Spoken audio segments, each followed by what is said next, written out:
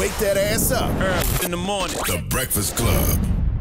Morning, everybody. It's DJ Envy, Angela Yee, Charlamagne the Guy. We are the Breakfast Club. We got a special guest in the building.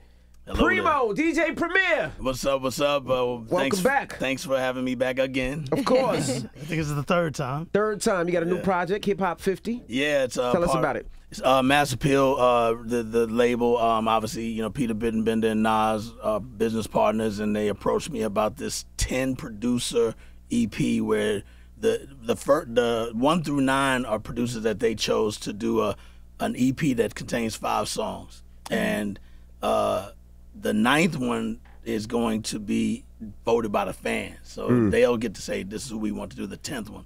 The 10th one's going to land on the 50th anniversary of hip hop, which is August 11th. You know, 1973 is the official birthday.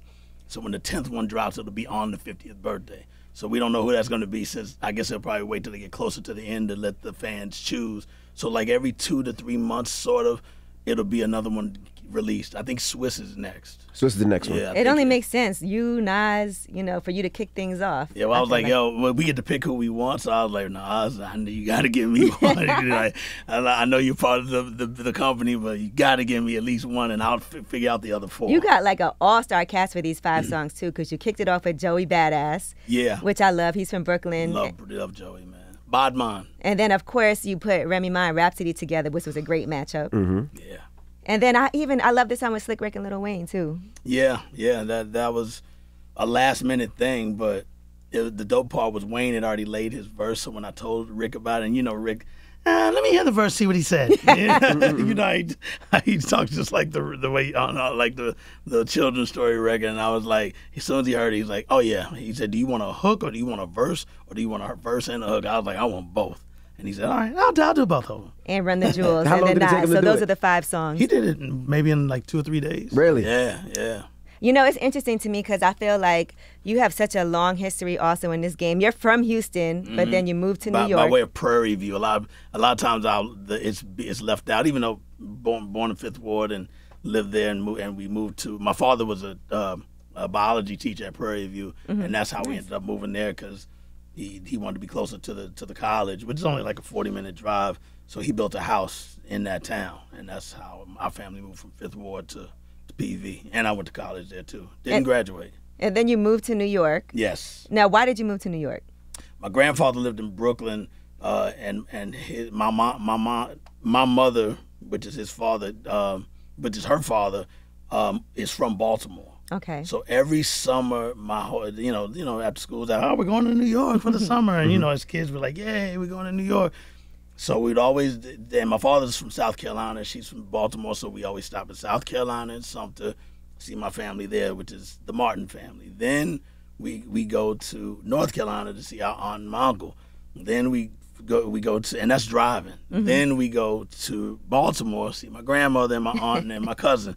Then New York is the finale. So we always stay with my grandfather Bill, who's tatted on my arm because he was a major part of me wanting to be in the music business. And he was in bands and stuff. He used to brag and show me his photo albums of all the places he'd been, and I was just really into that. And I was really into video. I guess you can't really call them video games in my age, since I'm 56. I was a pinball expert. You know what I'm saying? Yeah, that's not video game. What do you call it, though? You don't call that video games, right? What do you call it? I don't know. Arcade. Okay. It's not really an Arcade. arcade. Is it? Okay. Arcade games. So I was always battling people in pinball. So whenever I'd go to stay with my grandfather, and this is right before I was like maybe 11 or 12, because as I got older and like turned 13, 14, my sisters and them didn't want to go anymore. They're like, we want to have summer with our friends, and I'm going to keep going to New York. Me, I wanted to go because he was into baseball. We would go to baseball games. That's how I got into the Yankees, even though I'm still a diehard Astros fan for life. I'm Houston everything for life on that.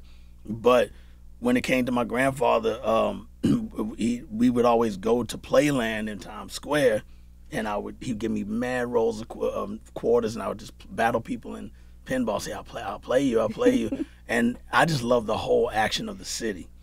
And being that he went to, I was in Tokyo, I was here, and he's showing all these pictures. I was like, man, I want to do that one day. One day he takes me to Playland, and we see some B-boys breaking and stuff. You know how they put the guitar case open to put money in? Yep. You put your quarters in Yeah, there? well, just seeing all, I didn't know what breakdancing was, and just seeing all that, and they playing the hip hop, and they got the big boom box, and I was like, this is different, because growing up in my era, we liked our parents' music. Now as my son is 11, he's not really into the music I'm into because the generation is different. But for us, we were into Gladys Knight and Curtis Mayfield, Barry White, the Temptations.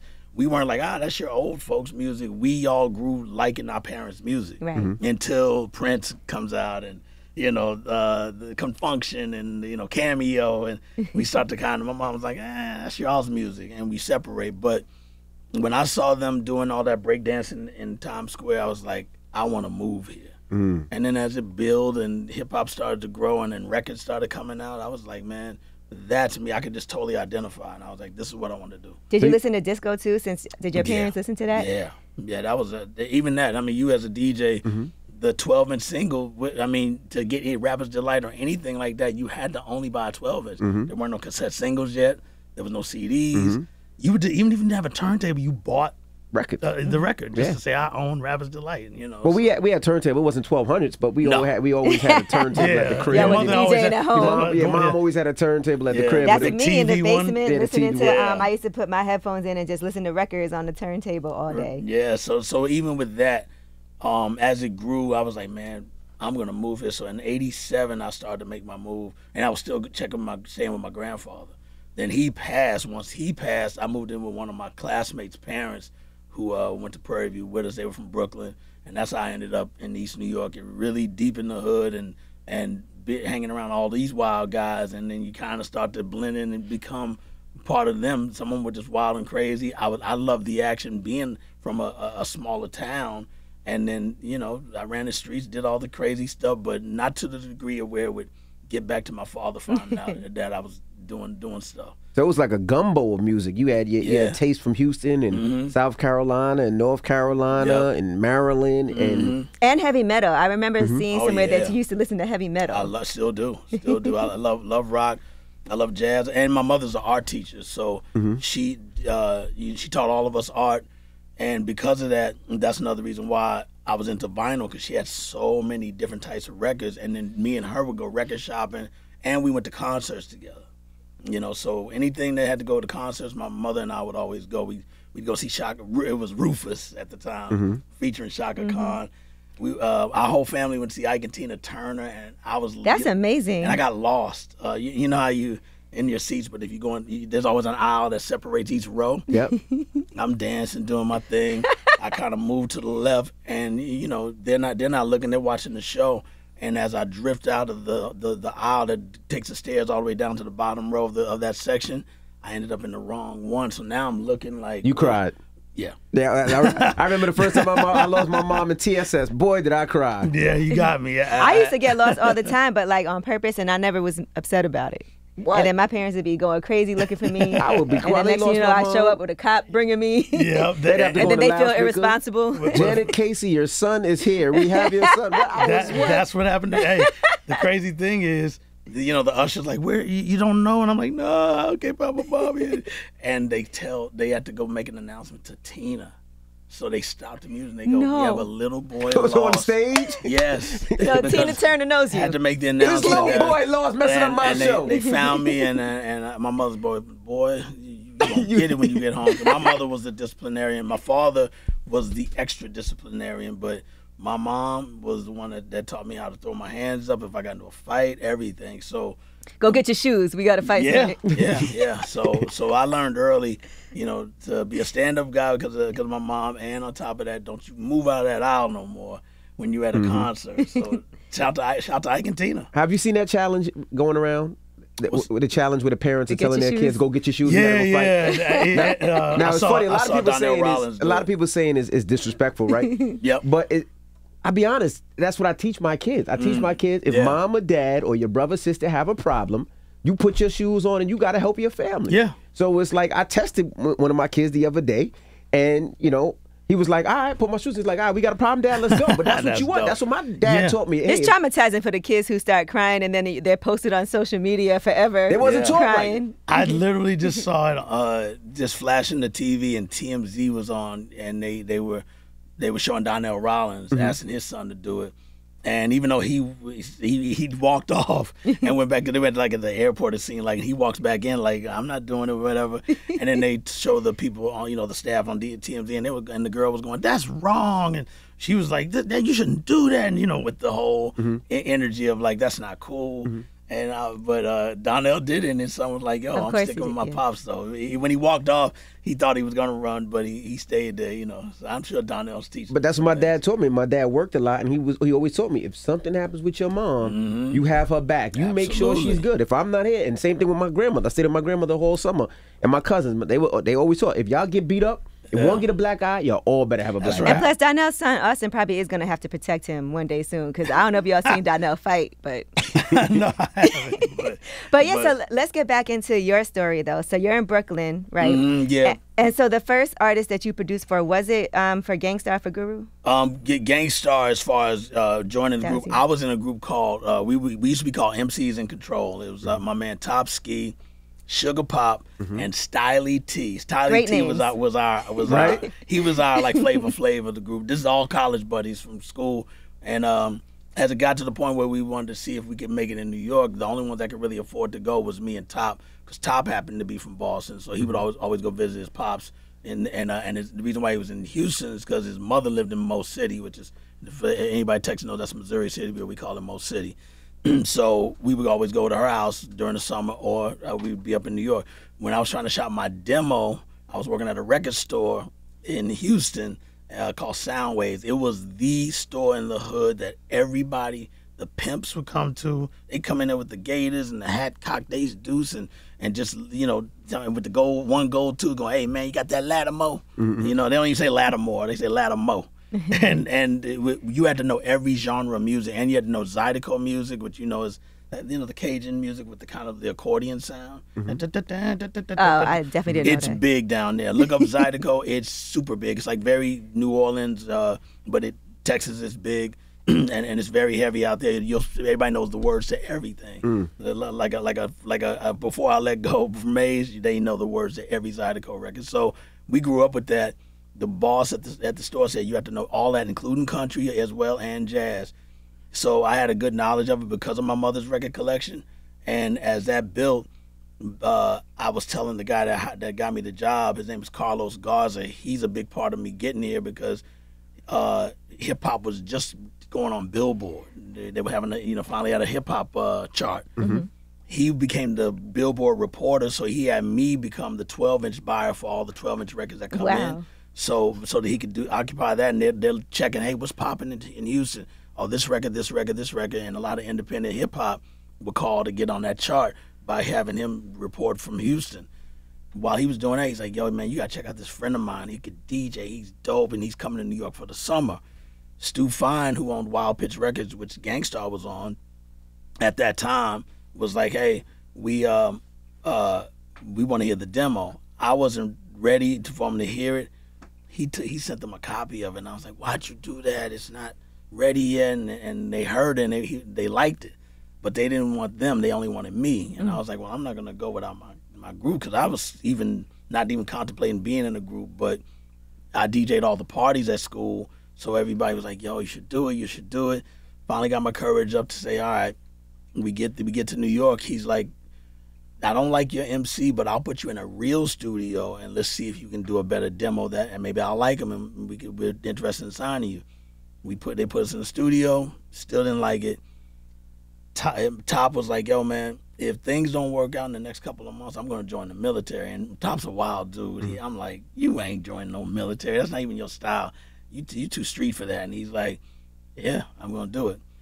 One day when it was a weekend and we're all living at my man Gordon Franklin's parents' house, he made us get jobs, everything. He said, you can't stay, and they're all trendy, so you have to have a job. And he said, you can't stay here, man. So and only we couldn't come until like after 5. So we get home at night from having to stay there, and we get home at night, and then we got to stay out until he gets back from work, so we have nowhere to go. So I was like, I can't keep doing this. That one Saturday, when we're chilling, the doorbell rings, and the recruiting officer's in the outfit. Wow. He goes, hey, how you doing? We're looking for Theodore Campbell. And I was like, for what? He goes, oh, today is the day. He's joining the Navy. And I'm like, no way. And I'm like yelling down the basement, yo, Top, yo, Top. And he comes up the stairs like, yo, man, I told you. You know, they're not interested in us. I'm gone. And I'm like, how long you gone for? He said 4 years. Wow. I'm like, oh, I'm not waiting. If he had said a year, I 100% was going to wait. He said 4 years. I'm like, dude. He said, no, do your thing. I'm riding with you. He's my boy to this very day. We talk all the time, bug out. And next thing you know, he's gone. I called back to Stu and said, yo, Top just went. The recruiting officer just took him. He's like, so will you join Gang Starr? And I was like, yeah. And that's how I became the DJ. Me and Guru started just talking on the phone because I had to go back to school to get another semester in. I made him beat to Words I Manifest and said, I think this would be dope for you to rhyme over.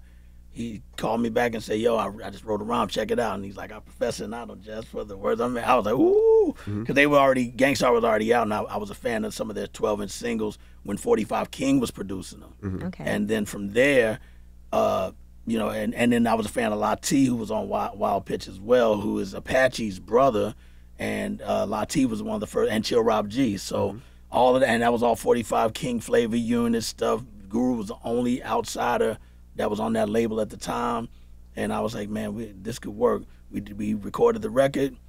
Stu calls me back and is like, yo, it's popping on radio. Everybody's playing it. He said, but your version on the album is a little too slow. We need to make a more amped, maybe speed it up. I flew back there right before Thanksgiving, recorded the record, and did the extended one, which everybody knows from the video. He said, we're doing a video, and back then you're like, oh, we're going to get a video. Right. And we shot the video, and then it just really took off. How was the money for you back then and deals that you signed? Was it zero broke, you know? And after we made a name for ourselves, then Guru used to listen to all the demos. So he would go to Stu's house. It was a husband and wife label, and he'd have the shoebox of tapes. And when he heard my demo, the second demo he found was Lord Finesse. And Lord Finesse's demo, he's like, yo, I'm trying to talk to Stu into signing this guy. Lord Finesse, tell me what you think. I just found Lord Finesse's demo that he played me, and I got my demo back from Stu. He gave me my demo back. So I'm digitizing all that stuff so I can tell a story later on. But we listened to Lord Finesse, and he said, Stu was like, should we sign him? I'm like, yes, sign him. So Lord Finesse was the first artist I produced outside of Gang Starr, and he became my label mate. And Lord Finesse brought Diamond D. He said, I got to have my homies from my block. He brought Diamond, he brought Showbiz, and he brought Fat Joe and AG. He brought all of them around. So that's how I met them. This is 89. Wow. And you were supposed to produce Fat Joe's project or the Terror Squad project. What was it that? No, he signed. He signed me to Terror Squad, and we were supposed to do a project, kind of like what I did with this, like a compilation album, like the way Khaled does albums, his features, and but then when Fat Joe left, I had it in my contract that if he leaves, I can leave, because they wanted it to where even if Joe leaves and goes somewhere else, we still got to keep you at the label. And I wanted the freedom to bounce if Joe bounced. So the first single I was going to drop was a 50-cent record. Wow. And this is when everybody wouldn't really mess with Fifth to the fullest, because, you know, he was having so much drama from after doing How to Rob. And me and Fifth hit it off right away and clicked when I got on the phone with him. He said he'll do the record. And right when it's about the time to do the record, boom, we get a call. And Fifth can't do it. And then I'm like, why not? They're like, he's about to sign to Eminem and Dr. Dre. And I'm like, no, because they already committed to us. And they're like, nah. And I talked to Dre. Dre was like, Preem, I love you, but he's not doing any more recording until he does his debut album. Well, not his debut, because obviously Power of the Dollar is the debut, but signed to them, Get Rich or Die Trying, and look what happened. Wow. You know, me, I always tell Fifth, you still owe me that track. So. I'm sure you do. I think he's gonna do one last album. I need you, Fifth. What's up? Now, I was gonna ask, when you and Guru first met, how was it? Because, you know, you're coming from Houston, him coming from Boston, different slangs, different sounds. How did y'all connect? Just phone calls, and actually it was during the new music seminar, so everybody was in town, and I was just starstruck. There goes Ice-T, there goes Chuck and Flav, and you know, just everybody. You know, it was, you couldn't going to the battle, the DJ battle and the MC battle, and then we went to the World. They had a showcase, a lot of showcases, and the showcase, I remember it was Ice Cream Tea. Remember her from? It was a Strong City record. Shout to Jazzy J.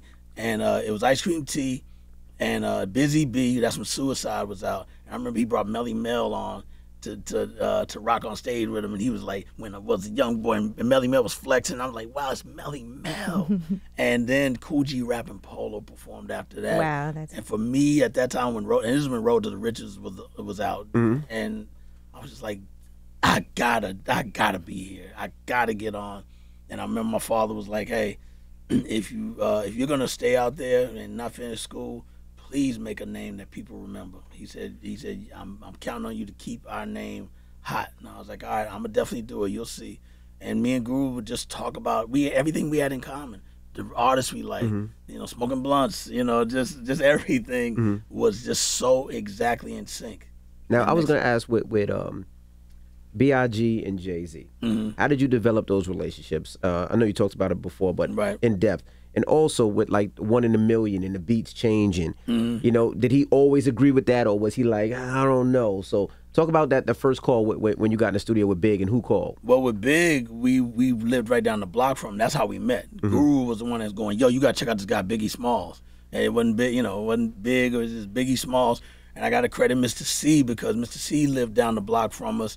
And there was a weed spot down near where he lived at the time that had just opened. And anytime back then in those days, since we were all promoting, getting lifted, you would go to the new spot. Hopefully they got some good, So every time we went to the spot, we'd either go down the block where C lived about his church, and so we could park somewhere away from the spot, go get our stuff and move on. And every time I'd see Mr. C, he'd go, yo, Biggie Smalls, when you gonna listen to that demo? And I was like, yo, I'm gonna listen to it. Brushed it off. Right. Going to the spot again. And we're rolling. Mr. C just happened to always be outside. Yo, Biggie Smalls. And he would do that every time. Biggie Smalls. And we're just like, okay. Chilling at the crib, because we lived in Branford Marcellus's crib on Washington between Lafayette and Greene, because he was moving out and he wanted somebody to rent the brownstone. He was trying to sell it, but he said just somebody to rent it. Me and Guru moved in together and rented it.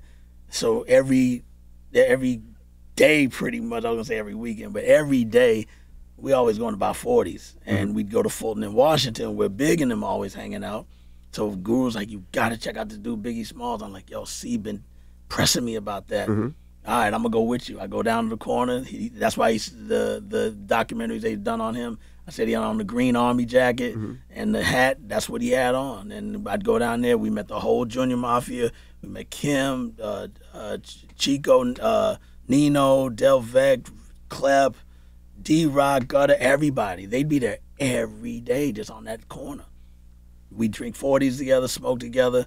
And as that built, he was like, yo, Puff is interested in signing me. He hadn't even signed him yet. And I was like, yo, go with Puff. He's going to blow you up. Look what he did with Uptown and Jodeci and all that. He's like, but I want to get signed now. Why can't you sign me? I'm like, dude, he's already in a different pocket. We're just good on a certain level. We're not even platinum artists to even be able to sign you like that. And I was like, Puff gonna put you where you need to be. And as time passed, I remember I met Mark Pitts, his manager. He was like, yo, you think this guy should sign with this guy for management? I was like, yo, Mark kind of a little bit resembles Puff. He looks like him. Yeah, just a little bit. I said, give him a shot. I mean, if it don't work, you fire him. And next thing you know, Gooch is his manager, and we all were cool. And so as it built up, we were one of the first ones to get his demo, the Big Mac, the cassette. Yeah, Craig Mack and Big Mac. At that time, remember, it wasn't Warning. It was called Hot Buttered Soul, because they, from the record that Easy Mo Bee sampled. So that's how early it was to hear Warning. And all his homies had it. The whole Junior Mafia had it, because back then in the 90s, you want your friends to already have your stuff before it drops. Now we're afraid of leaks. Yeah, you don't want anybody to have it. Yeah, but your team, you want them knowing, and they knew the words to everything. And so from there, as he updated it and started finishing up Ready to Die, he was dropping Juicy as a single, and he said he's one song shy of just having a street record for the streets. 10 Crack Commandments. No, Unbelievable. Oh, Unbelievable. Yeah, Crack Commandments was the next Life After Death. Unbelievable. Okay. So from there, I told him that I don't have time to do it right now. And I was like, man, maybe next time on your next album. And he goes, yo, man, it's the last one. And he said, my budget's already run over. I got $5,000. At that time, I was making like 20. a track. You were like $5,000. I was like, Big? But Big was such the That's a nice such a homie. budget. I was like, I'll do it for $5,000. I said, I don't know what I'm gonna come up with because everybody knows I make my songs on the spot. He goes, I don't care what you use. Let's just, I don't care if it's in piece of present, whatever. I'm coming up. And he comes to D&D. I cook it right there on the spot. He's the one that told me to do all the boo-boo-doo-boo-doo and all the different things. I did it to his instruction, which I don't like people telling me to. But Big always had this stuff mapped out on how he wants to do it. Did the record, boom. We turn it in, and I've told this story before where I'm driving, and I know this is power, so it was on another station. You can say flex. It's all good. We're riding, and this is maybe 2 days after. We're rolling, and we hear it blasting out of somebody's car. We get about to get on the Brooklyn Bridge over by all the courthouses, and it's almost like a dead end. You have to make the left to get on the bridge. Mm-hmm. As soon as we're trying to pull up, I'm trying to get up on the guy before he can get past me because once you're on the bridge, you might go too fast, and I can't be going yo. So right when we're about to make the left, I pull up on him. I go, yo, where you get that from? He goes, it's on I-97. Flex is playing it right now. And I go, wow. And I was like, we just made an acetate.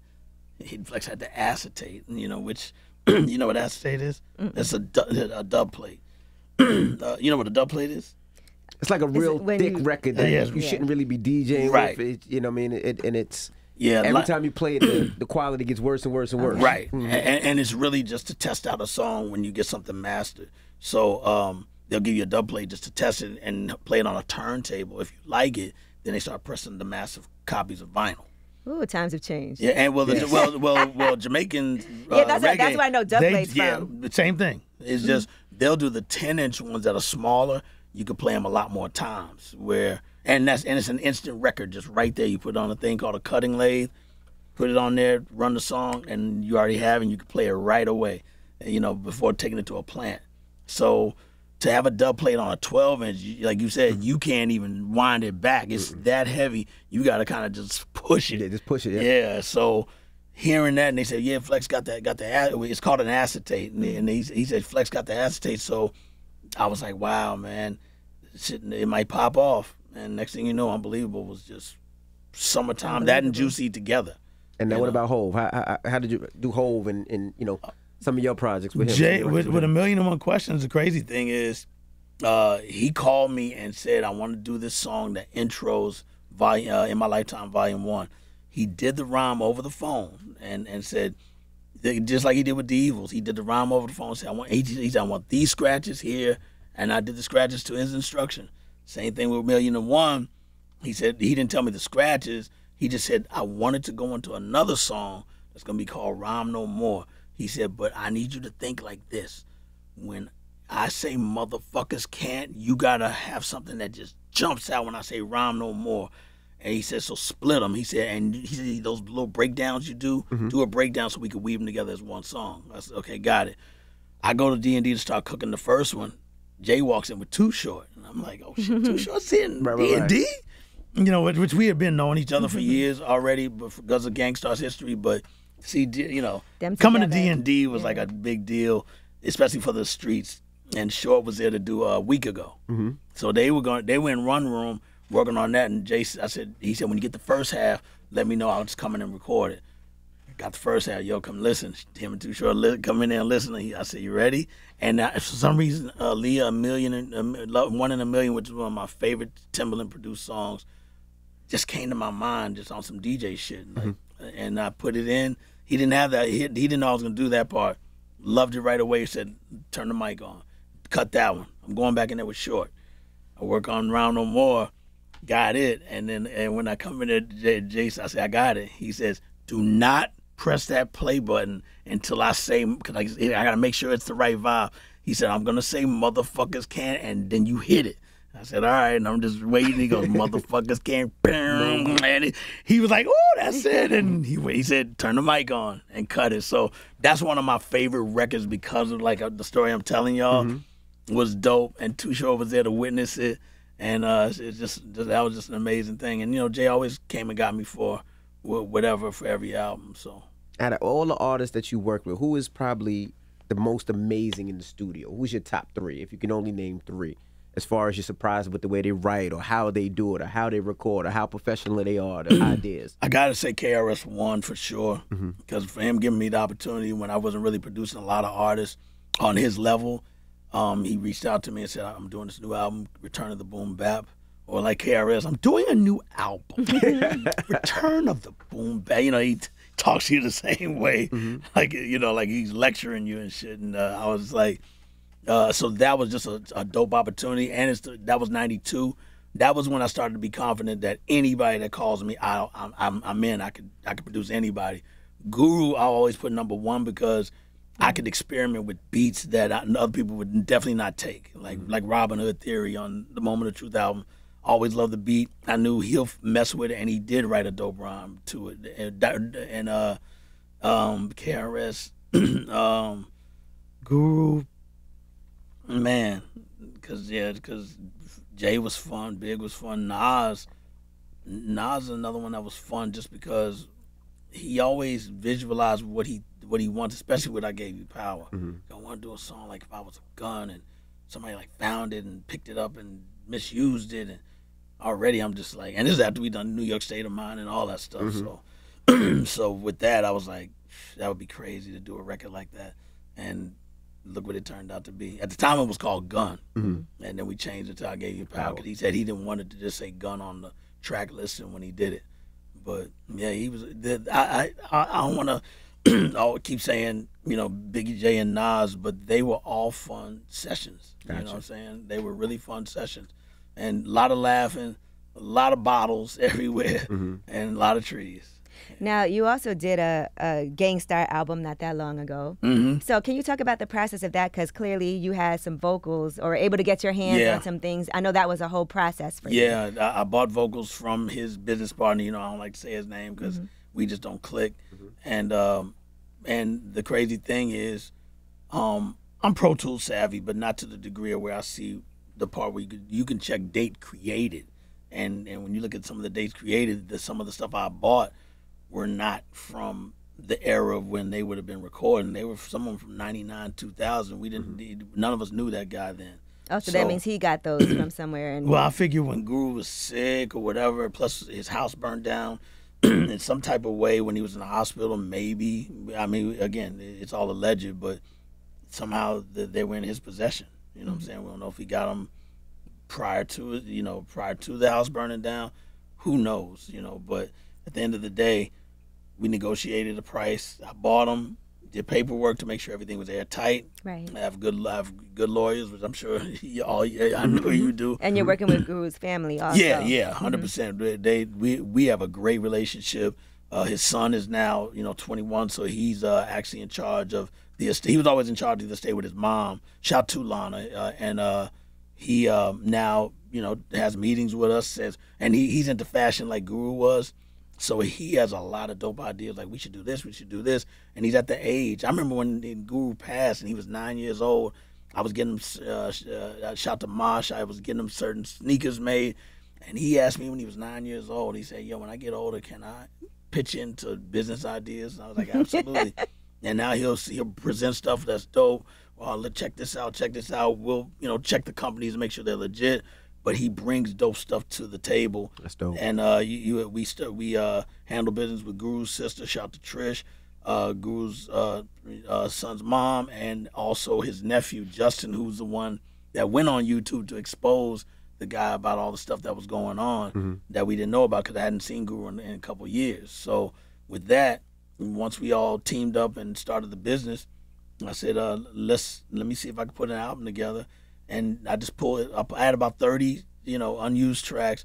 Some of them were not the Guru, the flow and stuff that I like and know that's him. But the ones that really stood out, I'm like, that's one. Started putting beats inside and matching things. And, as a DJ, we do acapellas with beats and see if it flies, put in my Serato, fly it in. Yeah, that's dope. Dump it, make a beat. And we came together and put out one of the best yet, which did very well for us, and it also fed the family very well. So and it made the other previous albums just get more streams. Yeah, thanks to J. Cole, man, because when we were dropping the Family and Loyalty, Cole was the one that's like, first thing he asked me, he said, how did y'all do y'all's promo back in the 90s? And I told him how we did it. He goes, do that. And I said, because we always drop a street record first, radio record second, every time. Yep. Boom. Maybe a week or two passes, we get ready to set up the single, Bad Name. Cole calls me out of the blue and goes, yo, that thing I told you about how you set up your 90s era of promo, don't do that. He said, I think you need to drop mine first. And I'm like, yeah, but that's more for radio. He goes, listen, I have a fan base that has no idea who y'all are. He said, I want you to take advantage of that time with me to pop that off. And they might go, oh, I like this one with Cole. Oh, let me look at these other Gang Starr albums. Oh, man, this is hot. This is hot.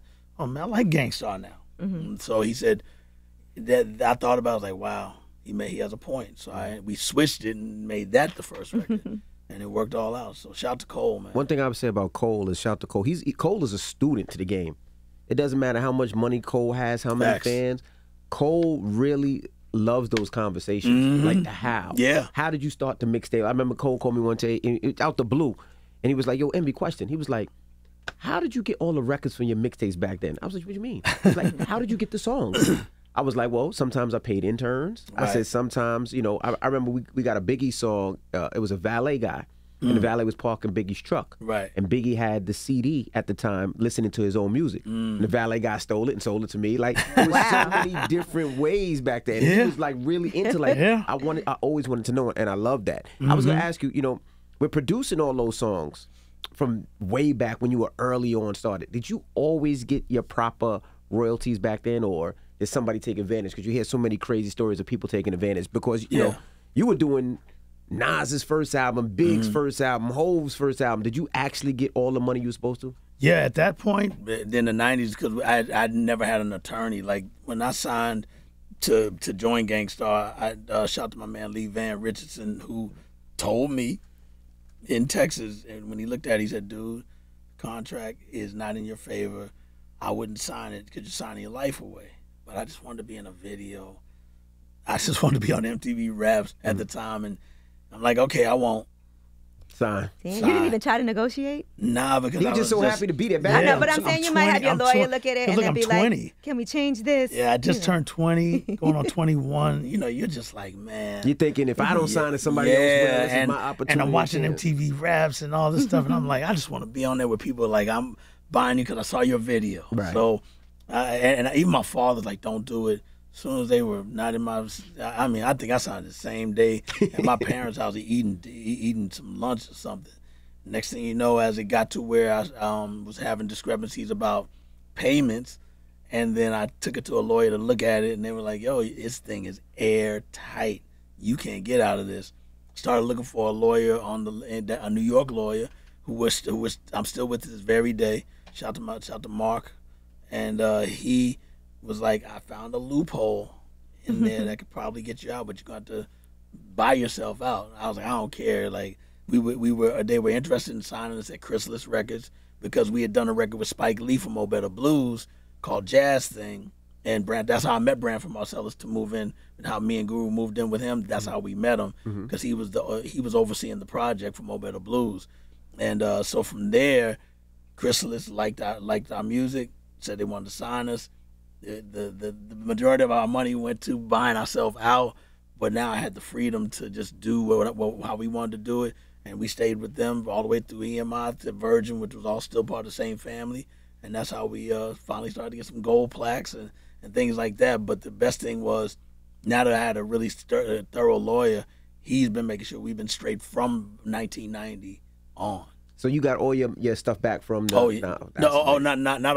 Not all the other albums. They're still over at Universal, who's, you know, it's moved around from so many labels. You know, everybody sells this stuff, right? Then somebody else acquires it, then they sell it. I thought there was a rumor like after 20 years or something like that, you get your stuff back. Is that true or no? It's in some cases it is, yeah. Like after a certain period, you can either buy them back or they're just now yours. It's really what's negotiated on your paperwork. But we have already been like, we're gonna look into getting ours back because it's been a while, and on top of that, we recouped all the time. Absolutely. We had, you know, getting $150,000 back in 1990 was like, we're rich. We got $150,000. Right. Then the next one, $175,000. Woo! And splitting that with Guru and paying our taxes and living together, which was cool because but he's getting 2 cars. I just bought my second car. He's buying his 3rd crib. Like Guru had a crib in Miami. This is without us being platinum and going gold either.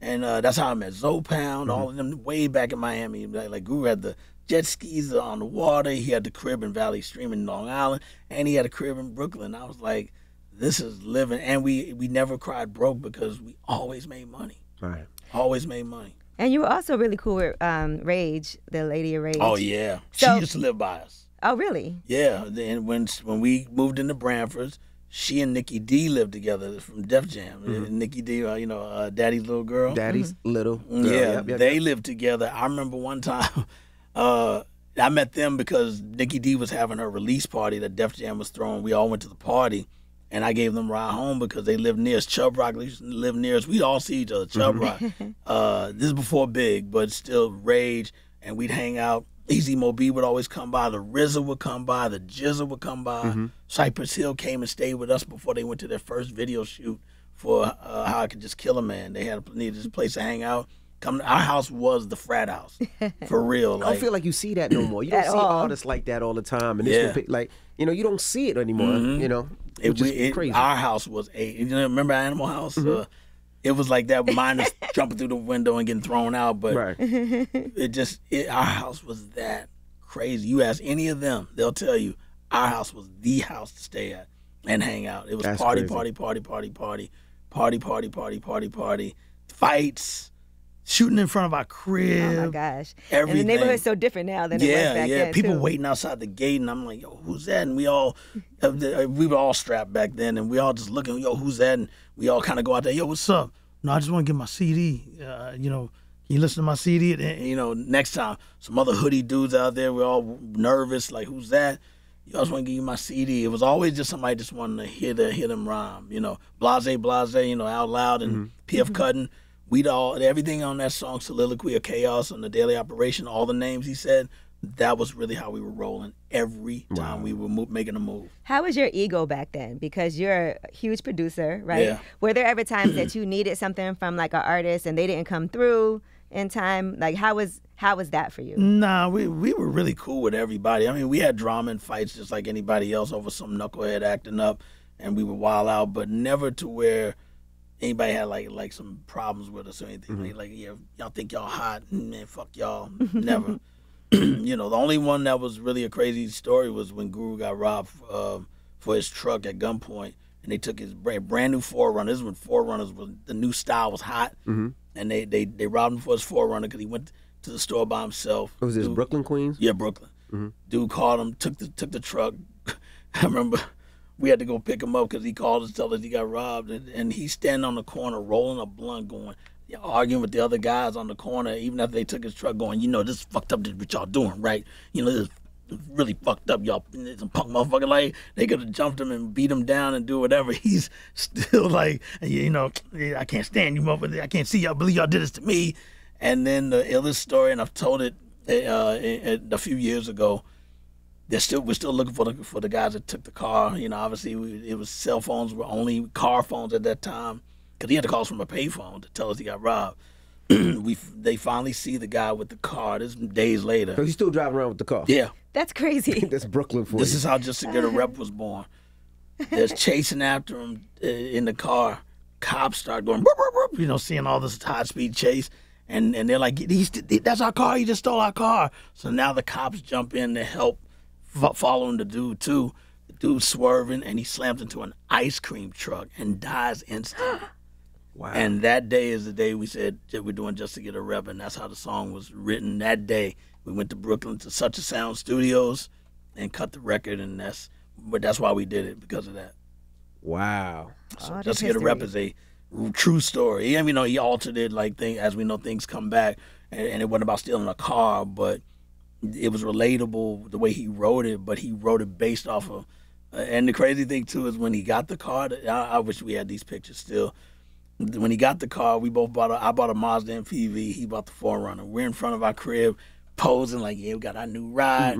And then we're at the precinct and the car is all smashed up like an accordion. It's all squashed, and Guru's standing next to it going, So we had the before, and after. Did he have insurance on it? Oh yeah. Okay. Yeah. All right. Yep. So, but man, it was smashed up bad, where you couldn't have survived it behind the steering wheel. It was that smushed up, but we went to we had to go to the precinct just to fill out paperwork, but the cops were there as witnesses chasing the guy too, and that was a crazy event.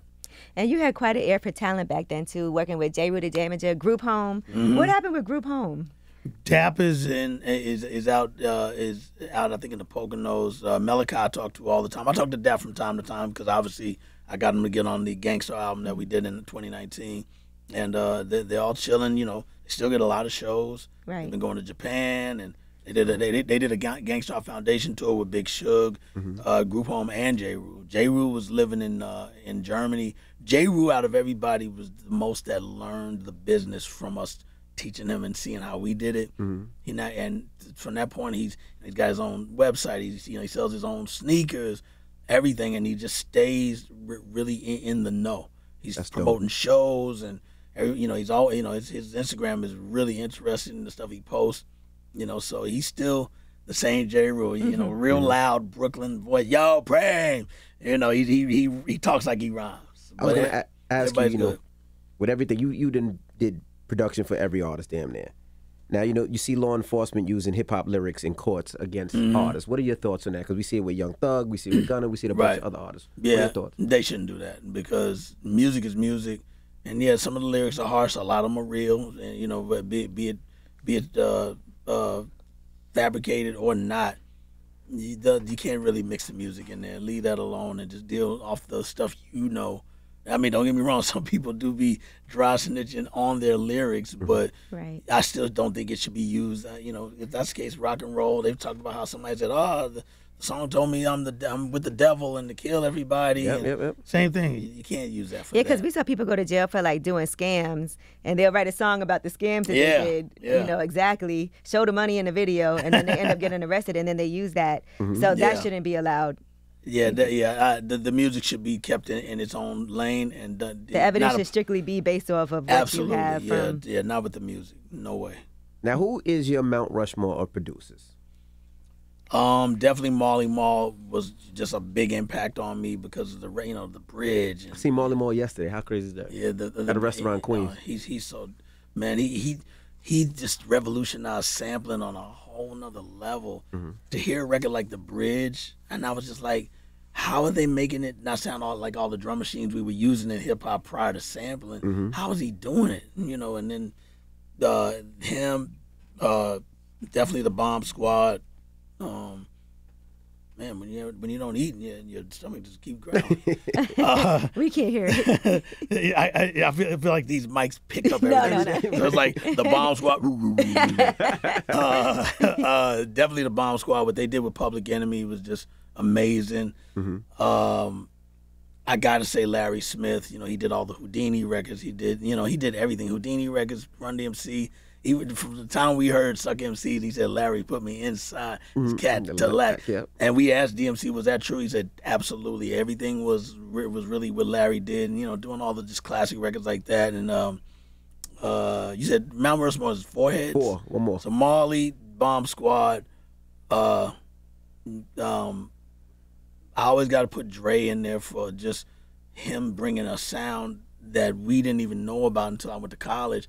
And I'm like, who's Eazy-E? And, my friends from either the West Coast, like, yo, they put me on the Boys in the Hood and everything. They always just said Dre, Dr. Dre, and sometimes they would say Yella, on the side. But I always put Dre in there. There's more than the 4, but I always put them in there because, I'm a big fan of Rick Rubin, and, even, from Knots and Showbiz and even Pete and a large Pro.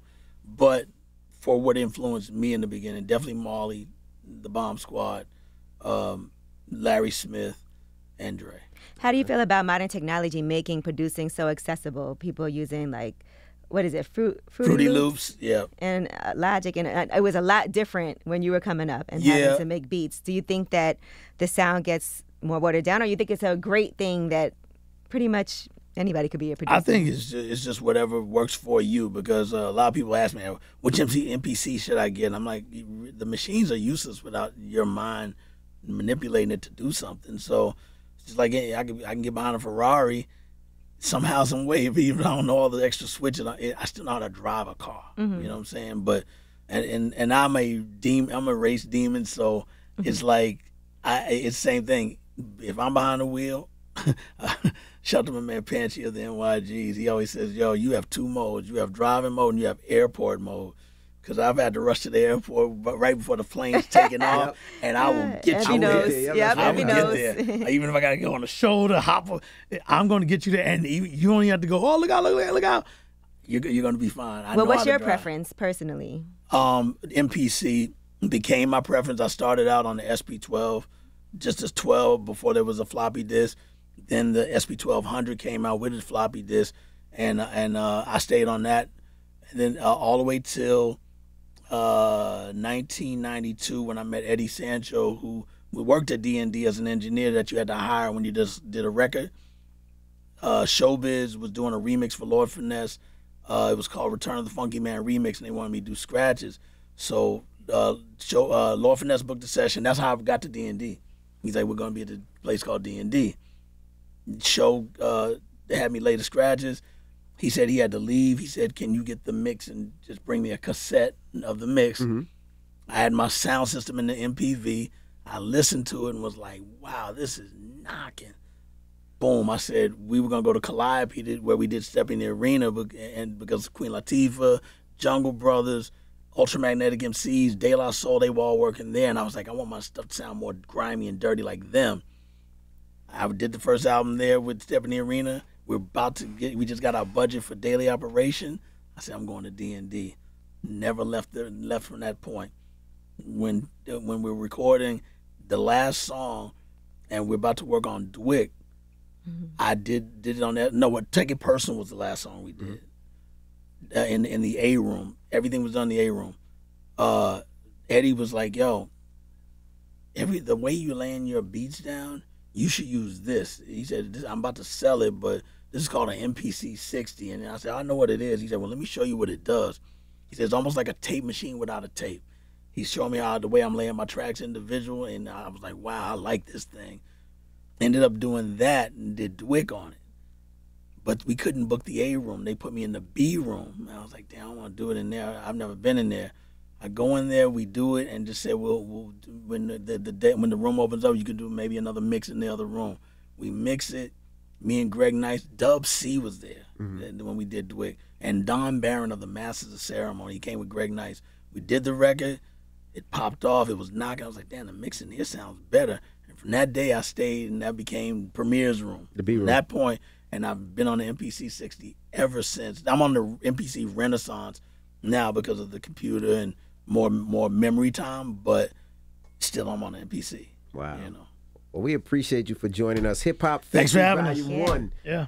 Joey Badass, This is our interview, Remy Volume Ma, 1. Rhapsody, Nas, Run the Jewels, Lil Wayne, and Slick Rick. Yeah. Thank you so much for About to joining shoot us. the video with Remy and Rap. It's gonna be fun. That's gonna be amazing. That's gonna be They were talking a lot of ish on there too. You know, I like that though. Yeah, they talk that talk. They both could spit. Yeah, and that's why there are two different combinations of MCs. You know, Rap is to remind me of kind of like the Lauryn Hill type of a lane, and then Remy is just Remy. You know, so she gonna talk that talk. So we're about to shoot the video to that. That's gonna be so much fun, man.